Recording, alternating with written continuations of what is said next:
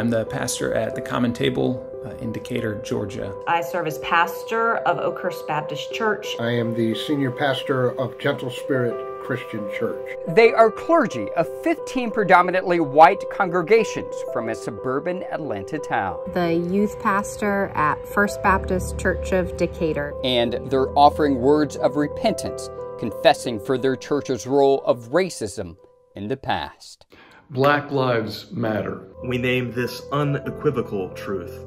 Black lives matter to God. We speak to you as white ordained leaders of Decatur churches that for generations have sought to be faithful to the gospel of Jesus Christ. However, our beloved churches have fallen short of our call and commission to live fully into Christ's call because we have embraced the self-serving corruption of systemic racism.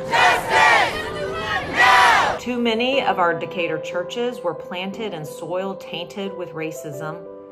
Too many of our Decatur churches harvested the fruit of that racism. And like too many of our predecessors, we who now serve as your shepherds have been too silent, too complicit in those systems because they benefit us. As the prophet Jeremiah writes, we have treated the wound of God's people carelessly, saying, peace, peace, when there is no peace. No justice! No peace! No justice! No peace! The recent murders of Ahmaud Arbery, Breonna Taylor, and George Floyd force us to see what our fellow black clergy have long told us, that systemic racism is not only embedded in our city, our state, and our nation, it is also embedded in our churches and in us, your clergy. As people set apart to be servant leaders, we ask God and God's people to hear our repentance,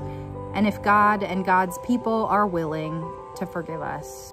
We have been silent. We will no longer be silent. As white clergy, we must engage in the faithful, ongoing work of dismantling racism, anti-blackness, and white supremacy, beginning with ourselves and our churches. Our posture must be one of humility and decentering. We must listen to and follow the leadership of our black clergy colleagues who have led this work for so long and support their work with our labor and resources. We trust that by God's judgment and Jesus, that Jesus calls us to account for our sin. We trust that by his incarnation, crucifixion, and resurrection, Jesus does not leave us stuck in our shame, guilt, and fear. I got a grandfather that marched next to Dr. King in the 60s. Amen. And he was amazing. He would be proud to see us all here.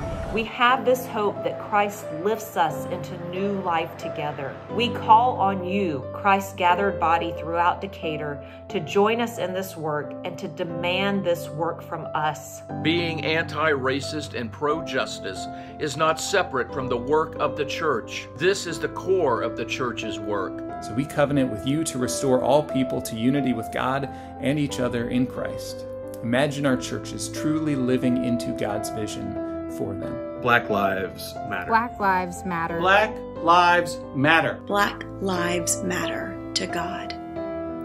And they must matter to every one of God's people gathered today in our churches.